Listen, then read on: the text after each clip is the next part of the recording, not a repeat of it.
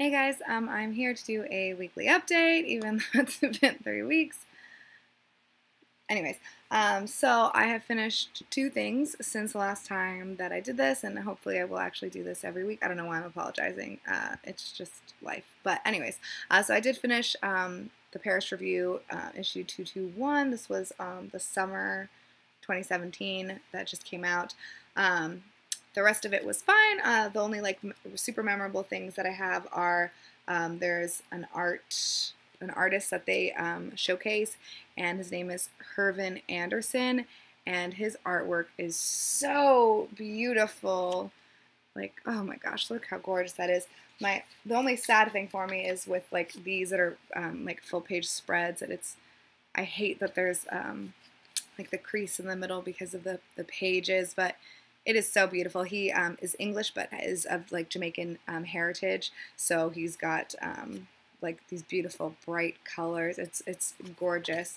There was also an interview by Ali Smith, which was very good. Surprise, surprise.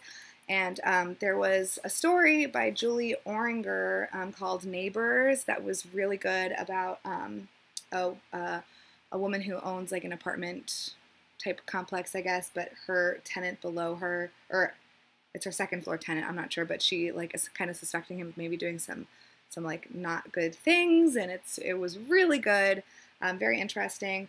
I did not enjoy, there was like, I don't get it, but this poetry that is like broken up like this with huge spaces in between words, I just don't get it. I don't get it.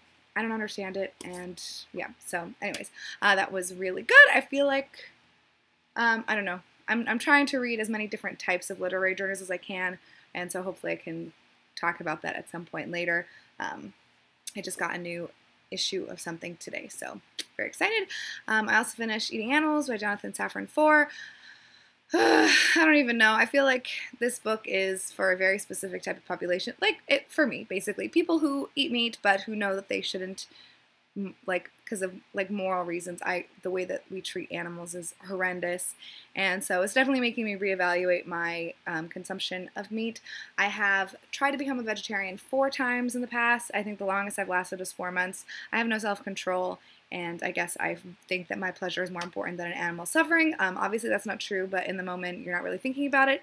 And I'm very, very lazy, so I feel like being lazy and having poor self-control is the main reasons that I eat meat. I feel sick if I eat too much meat. I'm going to try to limit myself to maybe like making one, because I cook most of the food that I eat, to maybe like making one meat dish like every 2 weeks, and being really conscious about where I'm getting my meat from and making sure that it's from like good sources and not factory farms. Factory farms are horrible. I feel like being in Portland, Oregon makes that a little bit like easier. It's easier to get meat from not garbage sources, so that's good. But yeah, this was interesting. It made me very sad and sick to my stomach at certain points, talking about the way that animals are treated. So I don't know. I feel like you either know or don't know if you want to read this book. I feel like if you already are a vegetarian or vegan, it's not really gonna enlighten you at all. And I feel like if you're like hardcore eating meat, it's not really gonna affect you either, because you probably don't care. No, that's mean. But you know what I'm saying. Like, I feel like this isn't really gonna do anything for people that are on like either side of the spectrum very heavily. It's more for people that are kind of like, like me. So yeah, I thought it was an enjoyable. I mean, it wasn't enjoyable. It was sad, but it was an interesting read, I guess. I'm very interested, I feel like, in eating, or not eating, reading about the food that we eat, because what we eat is what we are, so important. Those are the things that I finished. I am still working on Negroland. At this point, I'm like not reading anything. I think I've read maybe 20 or 40 pages in the last week. I don't know. This is still very good, and now I have a friend that wants to borrow this from me, so that's kind of like a little bit more of a motivation. Hopefully I'll finish it by the end of the month, but again, we'll find out later. And I still haven't been reading Tar Baby by Toni Morrison. I'm supposed to be doing this as a buddy read with Kathleen Ann and Jeremy. I think that I'm still because of what's happened to me, I'm just not really able to focus on complicated writing, and Toni Morrison is a very complex writer. It's beautiful and wonderful, but you really, really have to focus and concentrate, and I just don't think that I'm in the right headspace for that, unfortunately, right now. So maybe tomorrow, I start work quite late, so maybe I'll just like sit down and try to be like in quiet and read this, and hopefully I'll get more done, but it feels like I'm just reading words on a page, but I'm not really absorbing anything that I'm reading, and that's not awesome because I want to pay attention because Toni Morrison is fantastic. So it just might not be the right time. I might need to put that one down. And then also, I did get my copy of National Geographic, The Science of Addiction. I mentioned kind of, I don't know how recently that I became obsessed with magazines and I subscribed to a ton of stuff, but they're just piling up and it's really bad. So I'm really trying to make more of an effort to read the magazines that I'm getting. This was really good. I started reading it immediately because of the front here, but I don't know. I just feel like it wasn't as interesting as I thought it would be. I don't know if it's because I went to nursing school and so I already know that stuff kind of that's mentioned in here.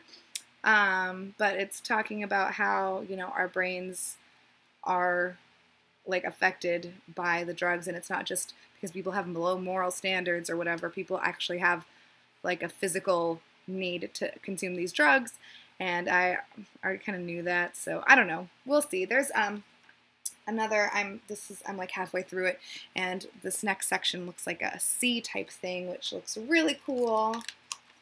Here's a person with their hands in the water next to a whale, so I'm really excited about that. Hopefully, maybe I'll just sit down and read that right now. So yeah, those are all the things that I'm reading. I don't know what I'm going to pick up next because it's towards the end of the month, so I don't want to start anything new because the new seasonal reading challenge starts, and I can't really carry anything over and get points for it unless it's more than 500 pages. You don't care at all. But the point is that I don't want to start anything new right now until I finish Negroland and hopefully Tar Baby. So that is all that I have to say about the books that I've been reading. Now I'm going to show you some of my dad's books. The first one here is Sideways by Rex Pickett. I am going to assume that this was, film from director Alexander Payne. This was made into a movie. I did not realize that it was a book, but I found it on my dad's shelf, so I'm going to go for it. And then I have Acquired Tastes by Peter Mayle. My dad gave me A Year in Provence to read, which I still haven't read. I feel like I should make an effort to read. My dad has given me quite a few books over the years, and I should try to make an effort to read those because I don't think I've read a single one while he was alive, so I feel kind of bad. But I know that my dad really, really likes Peter Mayle. He likes basically any kind of travel writing because my dad loves traveling. The next one that I have here is called Russia by David K. Shipler. A provocative look at the Russian people. I don't know, but how can you say no to a cover like this, right? And then, I don't even know what I was doing. The New Deal and the Problem of Monopoly by Ellis W. Hawley. So it's a study of the domestic economic program of the New Deal. I don't know. We'll see if this happens. I feel like I've mentioned this before, but in a panic mode, and I just grabbed, because like once it's gone, so I just better grab more than I want and get rid of it later than get rid of things and then regret it. So anyways, the next one that I have is Paris Was Ours. This is 32 Writers Reflect on the City of Light, edited by Penelope Rowlands, and I think I looked in this, and let me see if I can find David Sedaris. I don't know. I guess I was hoping for older. I don't really recognize any of these writers. David Leibowitz. I guess I was thinking that it was going to be like older writers, but this looks like a newer book, so I guess I was just wishful thinking. And the last thing that I have here is Chickens, Koozies, and Cousin George. Again, some weird travel book, I assume. Living for 5 years in a small Arabic mountain village just outside Beirut, the Smiths made many friends, joined in their everyday living. So it looks like, let's see, so it's about Lebanese people, well, Beirut, but, so, who knows, it's quite short, so, yeah. Anyways, that's all that I have been reading, and not really tons of what I plan to read, because, again, I have no idea what I'm doing. The month is almost over, and I'm kind of stressed.